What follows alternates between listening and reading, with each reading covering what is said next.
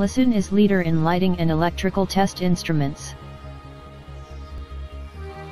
Hello everyone, this is Daisy. Let me introduce to you the use of the LS995556 automatic safety test system. The following is the video catalog. 1. Packing list. 2. Operation steps. 3. Do's and don'ts. Please check the packing list when you receive the shipment. The equipment and all the accessories are in one box. Accessories include power cord, sample junction box, grounding clamp. There is also a plastic bag in the package that contains a CD, calibrate certificates, and guarantee cards. There are user manual, operation video, and related standards in the CD. Connect the power cord to the correct power source. Connect the correct stable voltage for your sample to the power terminals. Connect the correct stable leakage test voltage for your sample to the leak terminals. The leakage test voltage should be 1.06 times of the sample voltage according to the standard.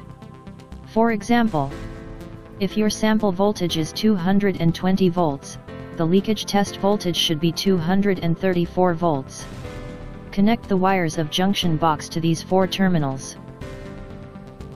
Connect the sample to the junction box. Connect the clamp to the sample enclosure metal part.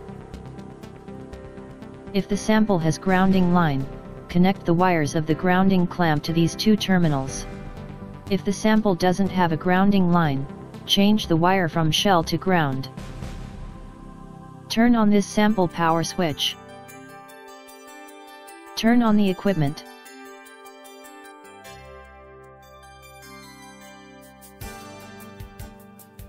Move the cursor using the left and right keys.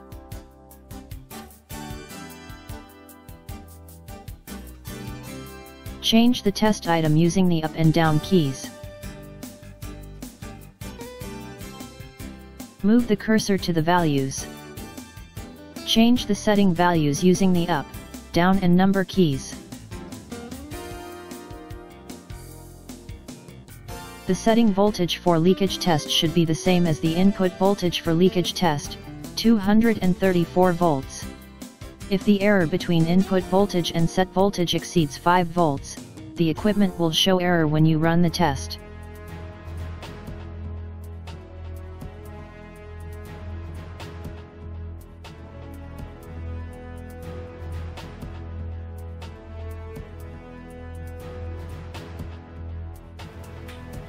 All the setting can be saved to a group number.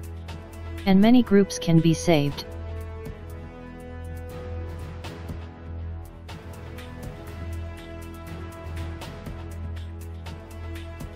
Move the cursor to page 1.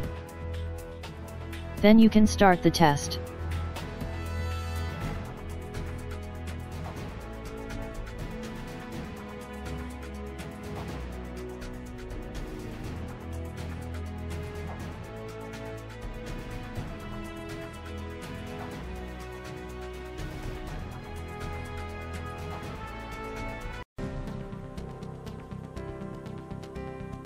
Turn off this switch after the test. Then you can replace the sample or turn off the equipment. For safety reasons, do not touch the sample and wiring during the test. Thanks for watching.